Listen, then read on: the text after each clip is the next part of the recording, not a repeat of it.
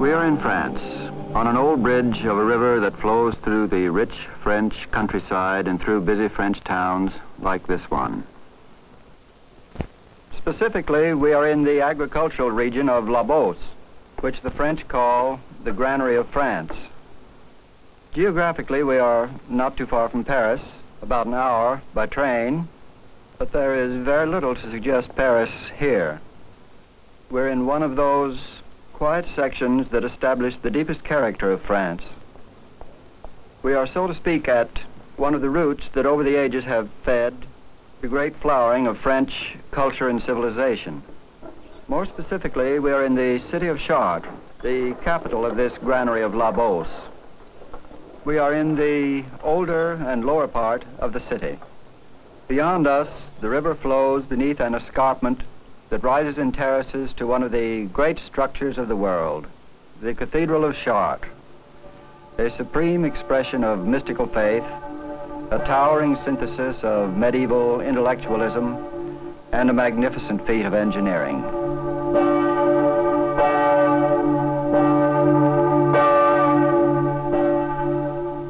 Faith, intellect, and engineering. These three elements may seem a contradictory combination. Certainly mystical faith would seem a complete contradiction of intellectual analysis. And what about the practical business of engineering, the matter of getting this tremendous piece of masonry to stand as it has done for centuries?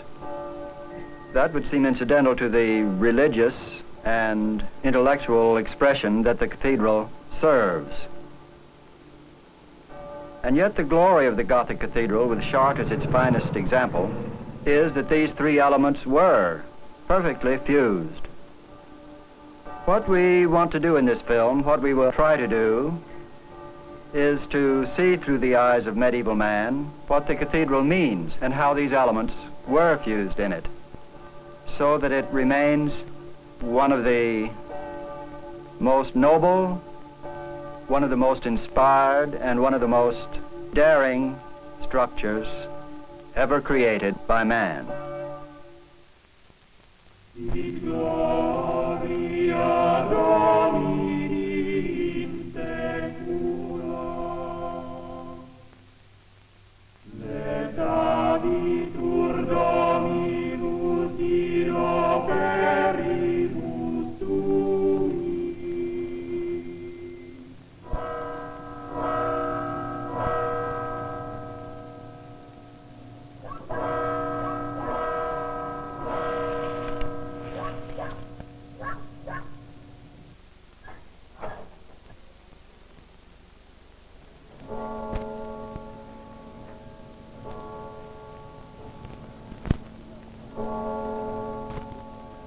The Cathedral of Chartres, dedicated more than 7 centuries ago, is not a dead monument to a forgotten age. It is very much alive.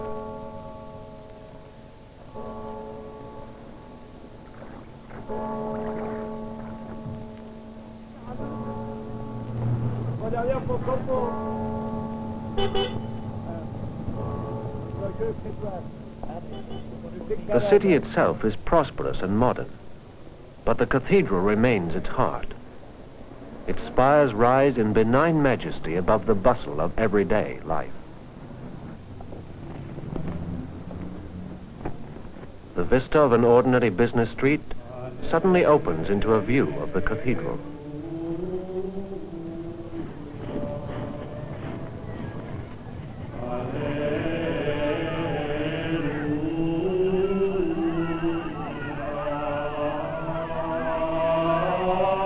Visually, all of this is picturesque, but the picturesque is not always significant. In this case, the physical relation of the French cathedral to the city around it is significant. The wonderful, the miraculous, the divine, and every detail of the life of men on earth in the Middle Ages were unified into a single philosophical whole, and the cathedral was its visible expression. The cathedral was medieval thought in visible form. Thus, it was appropriate that the life of the town should press close to the cathedral, and that the cathedral should at once embrace the town and be embraced by it.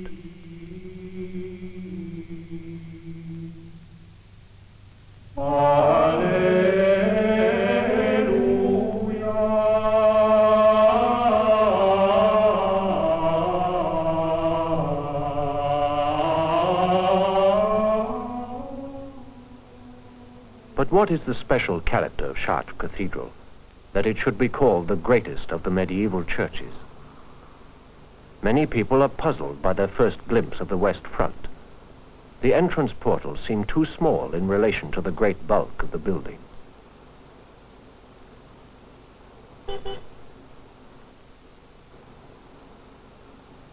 The spires do not match.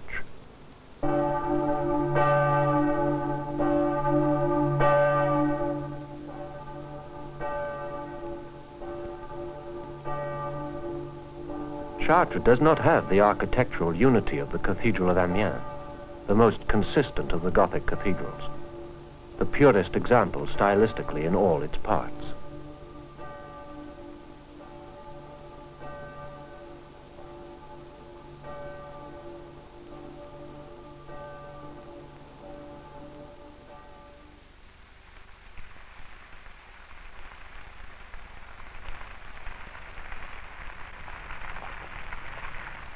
Nor does Chartres have the immediate attractiveness of the Cathedral of Reims, a breathtaking fabrication of lace in stone. Nor, for that matter, does Chartres Cathedral have the four-square power of Notre Dame in Paris.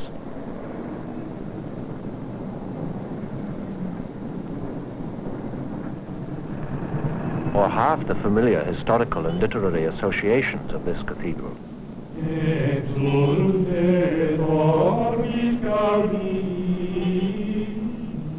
By comparison, the west front of Chartres may seem curiously unbalanced and somewhat stark. Yet there are reasons for its inconsistencies. The cathedrals of Amiens, Reims, and Paris were built over relatively brief periods of time. But what we have seen so far of Chartres cuts across several hundred years of architecture and sculpture.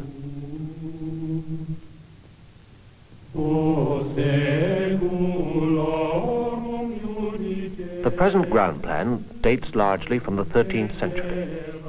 But in the 9th century, the church of Chartres consisted only of this small portion outlined in black, remains of which are still to be found in the crypt.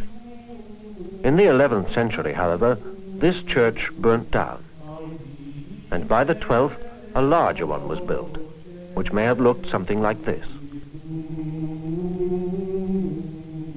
And part of this church, more than 800 years old, is the Romanesque entrance portal, which by present-day architectural standards seems too cramped and narrow for the bulk of the cathedral. AD 1194, another great fire destroys most of the church, and reconstruction is begun in a new style, the Gothic. 2 large porches are added, and 60 years later, the new cathedral is dedicated. The church of 1260 is very nearly as we see it today, except for one obvious difference. In 1506, the north spire was destroyed by fire, and a new one, in a very different style, was built in its place. Thus, the two spires are separated by a matter of some 250 years, years that saw the change from the strong early Gothic style to the more elaborate, graceful late Gothic. When this spire was built in the 16th century, it was built in the then current style, but it was designed in what might be called psychological balance with the older, more solid steeple. Although it is taller, it is also airier, lighter in design.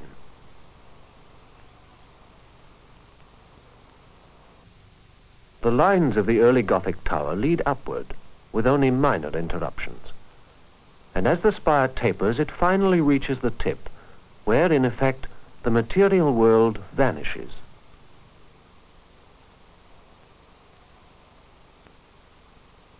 The new tower, with its more complicated architecture, serves the same purpose more elaborately.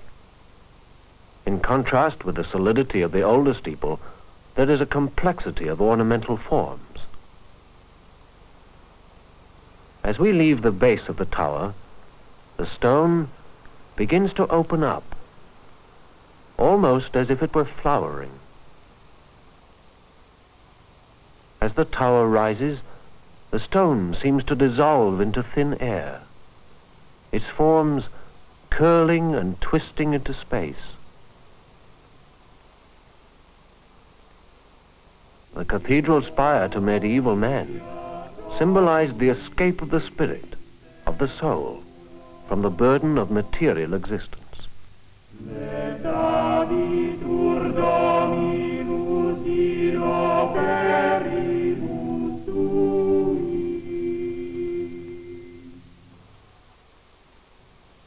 In its great mass and in its individual parts, the Gothic cathedral is a symbol. Here at the feet of Christ are to be found the beasts of the Apocalypse, symbolizing Christ's triumph over the evils of the world. There are many other examples of symbolism to be found in the sculptural details of the cathedral.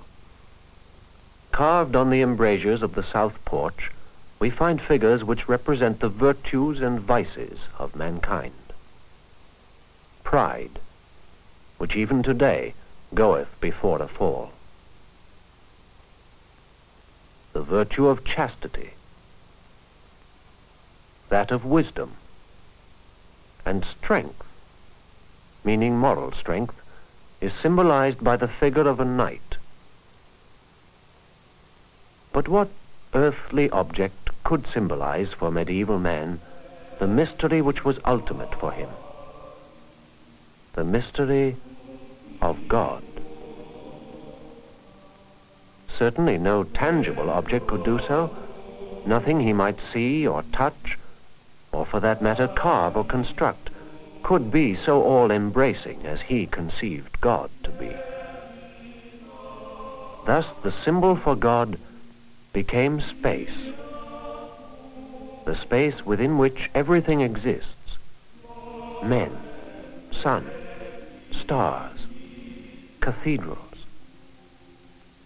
Space which medieval man could neither see nor touch, but which was for him, like God, the ultimate reality and at the same time the ultimate mystery.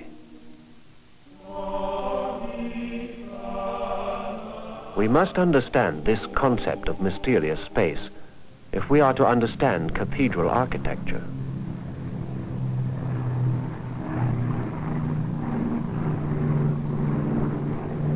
For modern man, space no longer means an ultimate mystery, but something knowable, something to be conquered.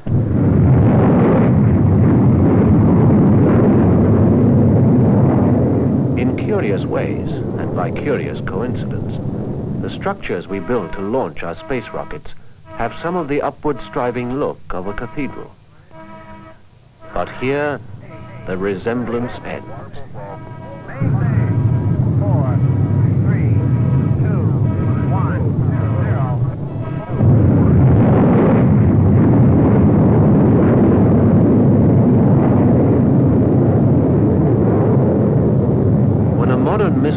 casts from the earth, it represents not a release from the world into the mysterious, but rather the death of the mysterious, the unknown made known.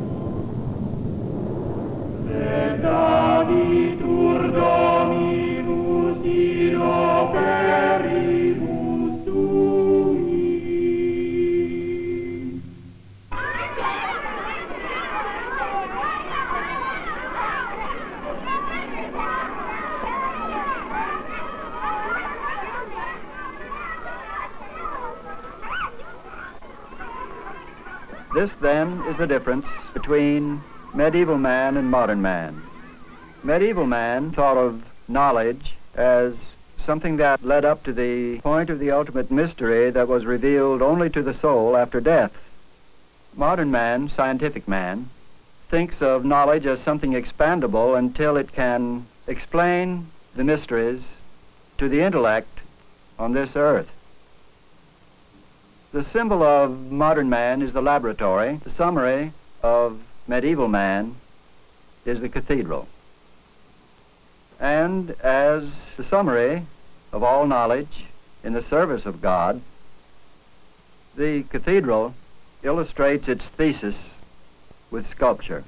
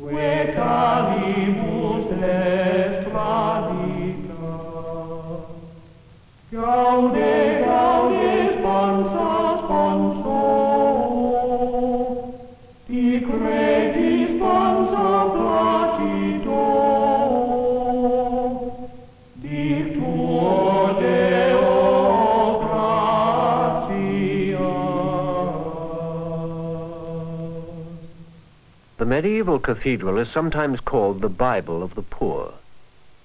But in fact, the scheme for the sculptural decoration of the cathedral was worked out by the scholars of the church and was an intellectual demonstration that all history, all knowledge, and everything that we see in the world, every fragment of it, could be organized into a proof of the Christian dogma.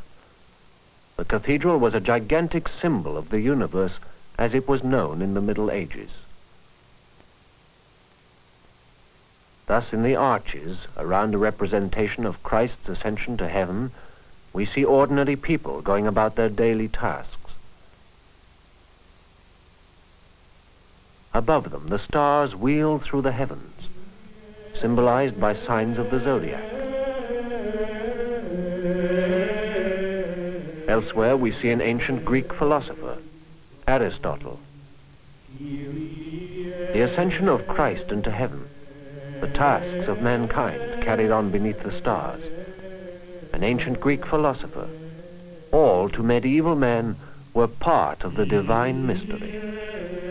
The reality of this world was proof of another world. Fact and faith were one.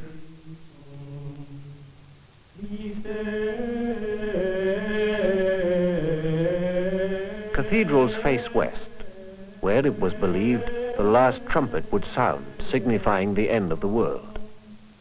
Here above the west portal at Chartres, Christ is shown in majesty, surrounded by symbols of the four evangelists, Matthew and Mark, Luke and John.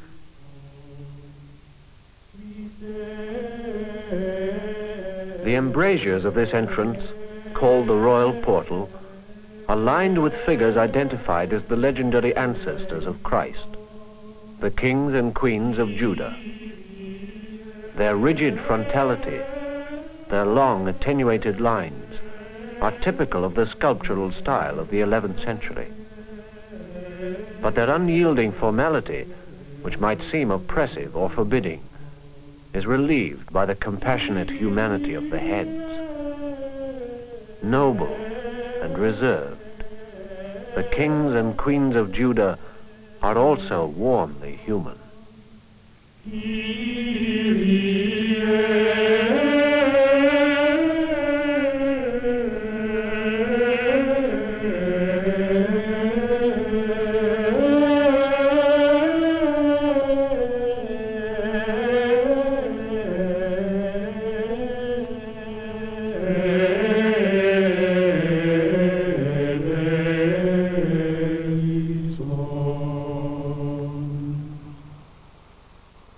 The portals on the sides of the cathedral, giving in to the transepts, are larger, deeper, and architecturally more elaborate. This later architectural style is reflected also in the sculpture, in which forms are fuller, more various. The attitudes are less rigid, proportions are more realistic.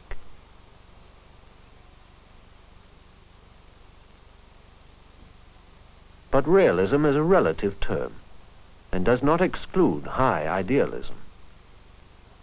This can be seen in the figure of the warrior, St. Theodore, as represented on the south portal.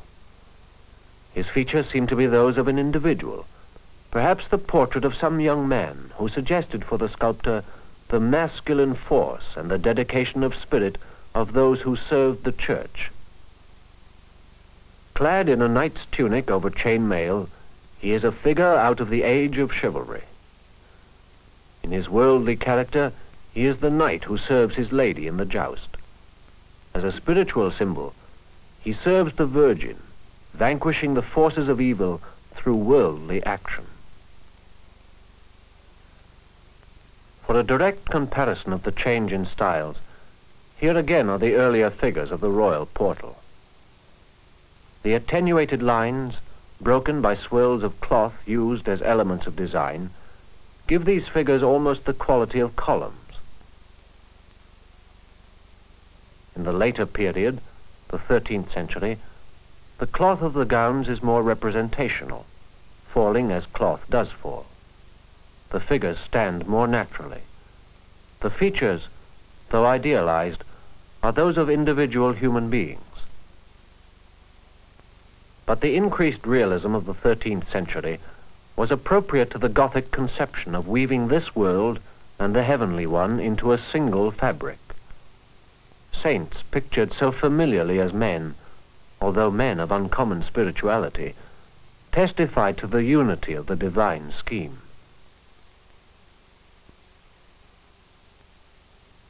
This is seen also in the statue of Christ teaching on the pier of the central door of the south porch.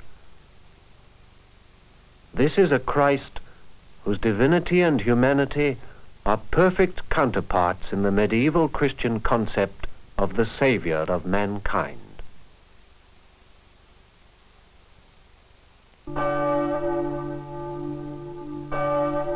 As the monument we've seen from the outside, Chartres is the outer surface of a shell that defines the creation of space within. The sculpture clustered around the portals is glorious and summarizes in stone the faith of the Middle Ages.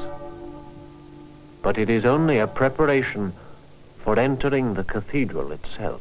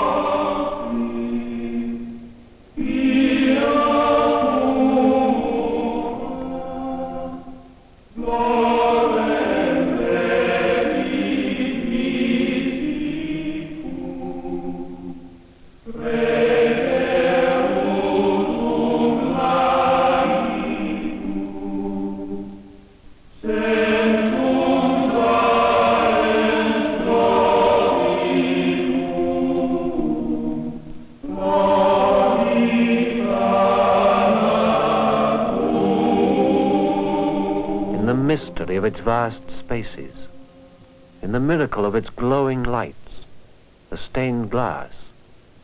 The interior of Chartres, like the exterior, is a summary of the tenets of medieval faith.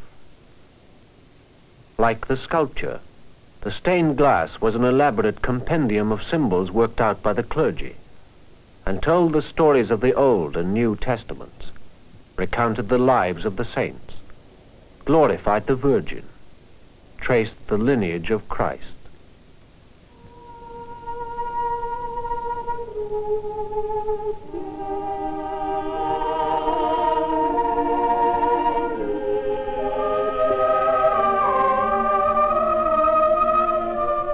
And there shall come forth a rod out of the root of Jesse, and a flower shall rise up out of his root, and the Spirit of the Lord shall rest upon him.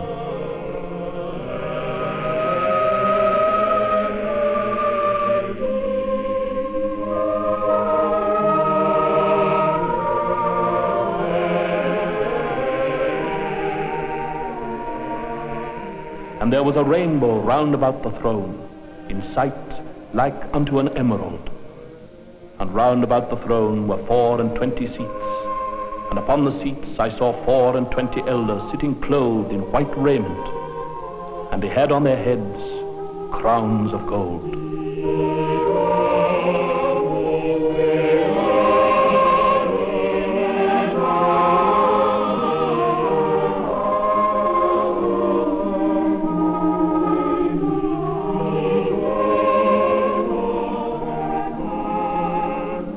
In a time when few people could read and services were conducted in Latin, the stained glass windows, like the sculpture on the exterior, could be read by the unlettered.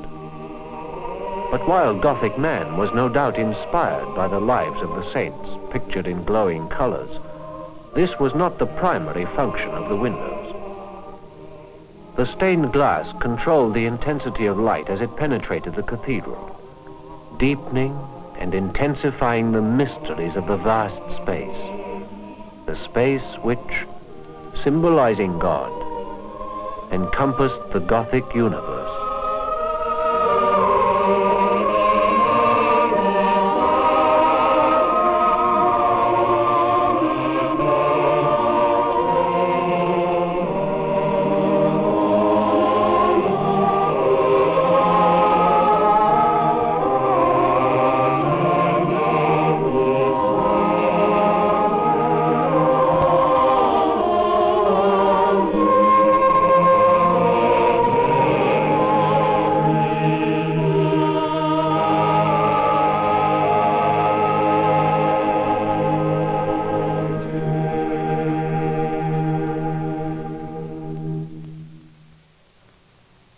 Faith, intellect, and engineering. Thus far we have seen the perfect fusion in the medieval cathedral of faith and intellect. But the cathedral is also a triumph of engineering. The medieval builder could not depend on faith to keep his great walls and vaults from collapsing.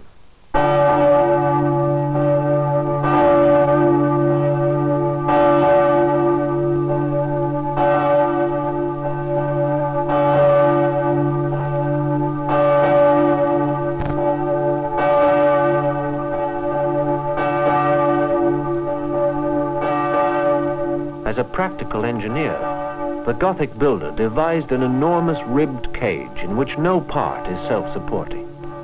Each part is held in balance by another. Buttresses press inward against vaults. Vaults press outward against buttresses in a system of thrust and counter-thrust. Thus, the logic of engineering creates mystery.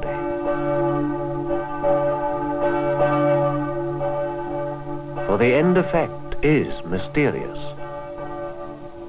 Through the logical use of the unmiraculous material of stone, medieval man created a visible mystery, symbol of his God.